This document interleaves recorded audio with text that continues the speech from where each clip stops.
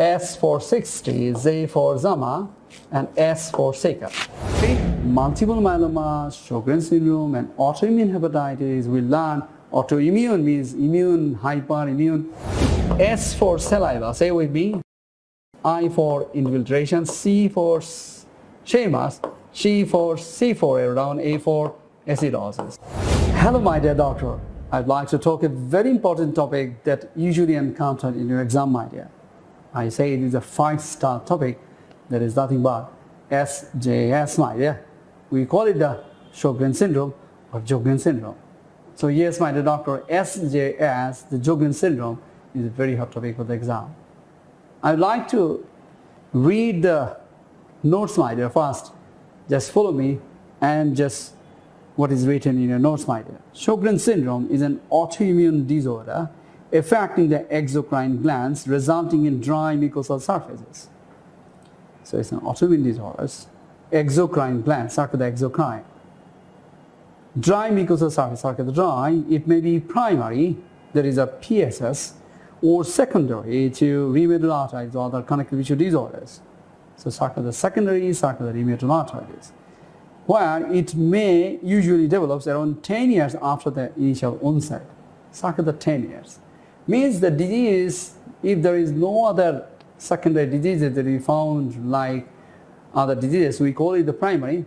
If we found the secondary single disease that the rheumatoid arthritis or other connective disorder can also affecting the exocrine glands, but usually that occur after development of the rheumatoid arthritis, means at least the 10 years after the rheumatoid arthritis. So secondary Sjogren syndrome.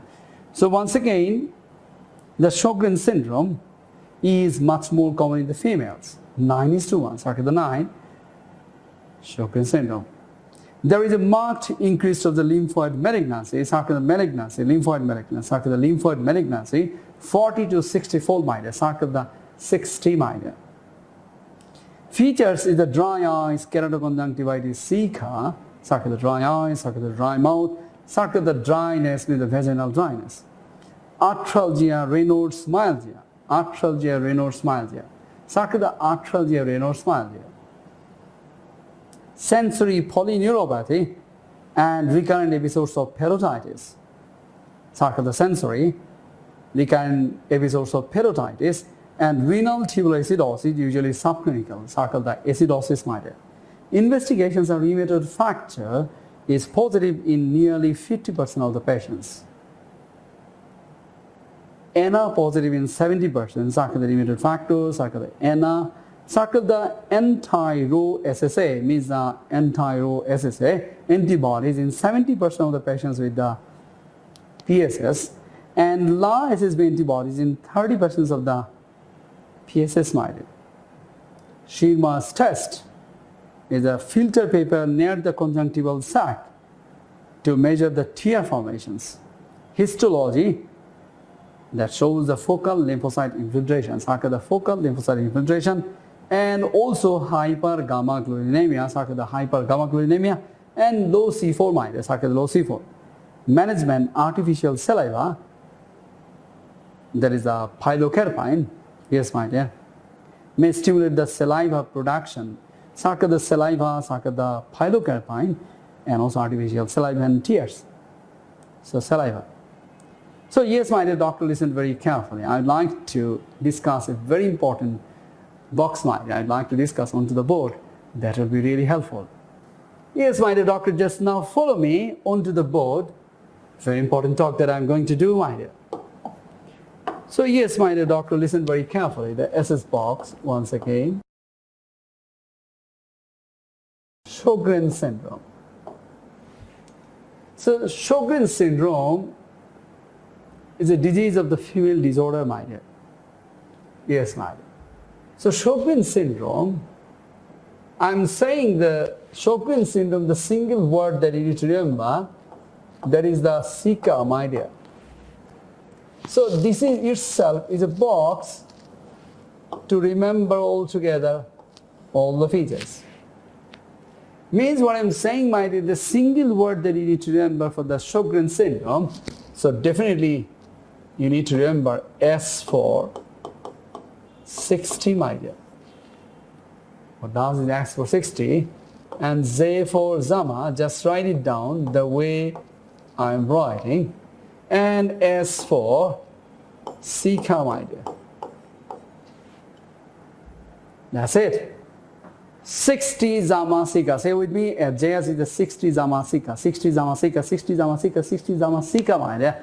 Yes, you need to remember. What does it mean, my dear? 60 means 60 times increased risk of the lymphoid malignancy. So yes, lymphoid malignancy, my dear. So 60 means 60 times increased risk of lymphoid malignancy. The single disease, my dear, Sjogren syndrome, which has increased risk of malignancy, my dear. The lymphoid malignancy, single disease Sjogren syndrome. So you need to remember the 60 times increased risk of lymphoid malignancy. The single word, my dear, is important. One information that you need to remember, that the 60 times increased risk of lymphoid malignancy. And Zama means, my dear, gamma. Gamma means gamma globulin, my dear. Increased. Means the hyper gamma globulinemia. What I say? Hyper gamma globulinemia. Zama means gamma globulin will be raised, my dear. Hyper gamma globulinemia. And Sika, definitely the Sika syndrome. Yes, my dear. That's it. So this is the first box I'd like to give, my dear, here. I'd like to talk a little bit further. What is that? That is important, my dear. As I said, the SJS, S for 60, Z for Zama, and S for Sika. And this 60 times, but you need to know the 40 to 60 times increased risk of malignancy, lymphoid malignancy. And Zama means the hyper gamma globulinemia. Yes, my dear. And Sika means, of course, the Sika syndrome. I'd like to give another box, a side box here. If I'm writing SS box for the gamma globulin, means hyper gamma globulinemia, hyper gamma globulinemia, if I'm writing, how you can understand the hyper gamma globulinemia? In the scenario, you'll have the total protein and albumin level, my dear. So simply, if you have the total protein is increased but albumin is normal range, so you can understand the globulin level is raised, my dear. It does mean the gamma globulin need to do a little bit mathematical problem, total protein minus albumin. So you will have the idea the gamma globulin is raised to normal. So yes, my dear. So simple. If the gamma globulin is raised, my dear, the single diagnosis in your whole life, the first diagnosis you should think about, number one, multiple myeloma, my dear. What I said? Multiple myeloma. Second diagnosis, we already learned here, the SJS, the Zama. And third diagnosis, the autoimmune hepatitis, my dear. So this is another box, my dear. What I said, multiple myeloma, Sjogren syndrome, and autoimmune hepatitis. We learn autoimmune means immune, hyperimmune is a hypergammaglobulinemia. So yes, my dear, so this is very much important. Multiple myeloma is a paraproteinemia. So gamma globulin fractions will be increased, so the multiple myeloma, the gamma globulin will be raised. So yes, this is the things, my dear, we need to know. So similarly, whenever the hypergammaglobulinemia, you should think about the first disease, the multiple myeloma. Yes, followed by SJS and AIH. Now, my dear, listen very carefully. The features of the Sjogren syndrome, as I say, the S for 60, Zama, Sika. Now, I'd like to give the boxes for the Sika, my dear.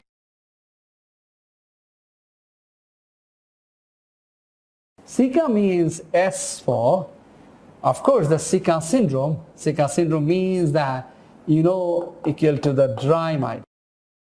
All the mucosal surfaces, dry eyes, dry mouth, and dry vaginal surface.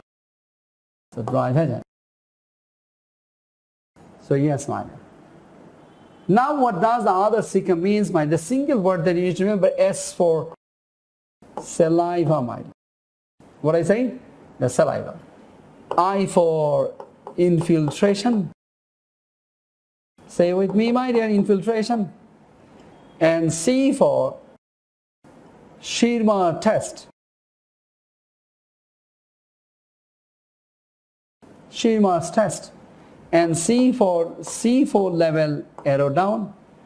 And A for renal tubular acidosis. A for acidosis, my dear. So you can write down here once again, S for saliva, say with me, I for infiltration, C for Schirmer's, C for C4 arrow down, A for acidosis. So once again, saliva Sika, so saliva infiltration, C for Schirmer, Schirmer's C4, and A for acidosis, my dear. These are renal tubular acidosis. Let's discuss a little bit further.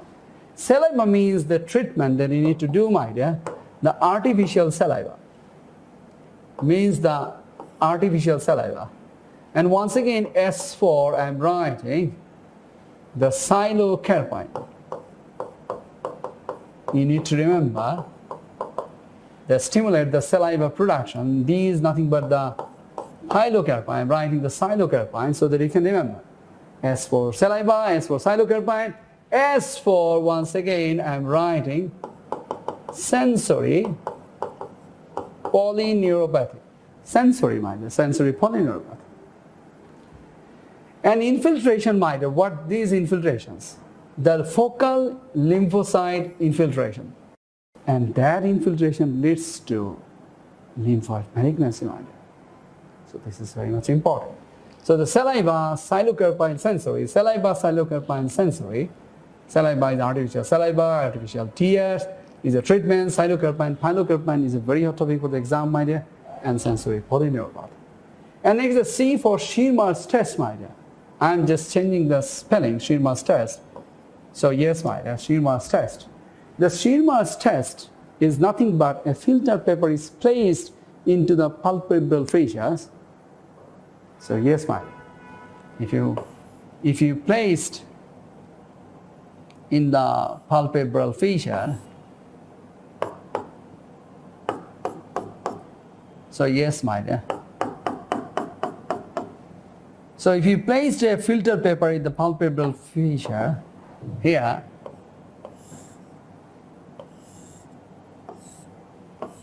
the filter paper like this, if it is soaked, it is said that 5 to 10 centimeter is a normal. 5 to 10 centimeter is normal. If it is less than that, it's a clinical bedside test that you can make a diagnosis that may be, yes, my dear, the Schirmer's test. Yes, my dear, positive. If it is less than 5 to 10 millimeter, so it's a, not the centimeter, it's a millimeter, so definitely it's a test, my dear. So yes, my dear, I have said the Schirmer's test, and C for C4 level will be arrowed down, means the low C4, and A for renal tubular acidosis, my dear. So yes, you need to learn these important boxes, my dear. Yes, my dear. So what I'm saying, my dear, listen very carefully. Yes. So this is very much important. The saliva, pilocarpine, and sensory polyneuropathy, and infiltration, lymphocyte infiltration, ultimately leading to the lymphoid malignancy. And that is the relation to the lymphoid malignancy, my dear. And Schirmer's test, as I said, and C4, once again, the renal tubular acidosis. So once again, we need to make a box for the Sjogren syndrome equal to both proximal and distal renal tubular acidosis is occurred in a Sjogren syndrome. We'll do study in the chapter of nephrology regarding details of the renal tubular acidosis, but here that you need to learn the renal tubular acidosis, both proximal and distal, can be caused by Sjogren syndrome, my dear. So yes, my dear, this is very much important that the things that you learned here, the box that the Sjogren syndrome is the SsAcademy, the first box we already learned. Yes, my dear. And second box that the SsAcademy, and second box is the hypergammaglobulinemia. And third one, the full details of the SsAcademy. And fourth important point, that is the Sjogren syndrome. There is a proximal and distal, there is renal tubular acidosis. So once again, my dear, the Sjogren syndrome is an autoimmune disorder that affecting definitely the exocrine glands, definitely the parotitis, recurrent episodes of parotitis that leads to the dry mouth, dry eyes. These are the main features, my dear, the SsAcademy syndrome.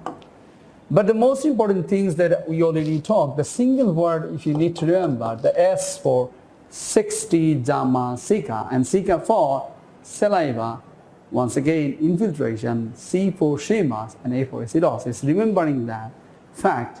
And also the multiple myeloma, Sjogren syndrome, and AIH is the cause of hypergammaglobulinemia. Yes. And also this is very much in Sjogren syndrome is nothing but a cause of both the proximal and distal renal tubular acidosis. Knowing these facts, my dear, is a very important thing. The box says here, into the base, my dear. I hope that you enjoyed. Thank you very much.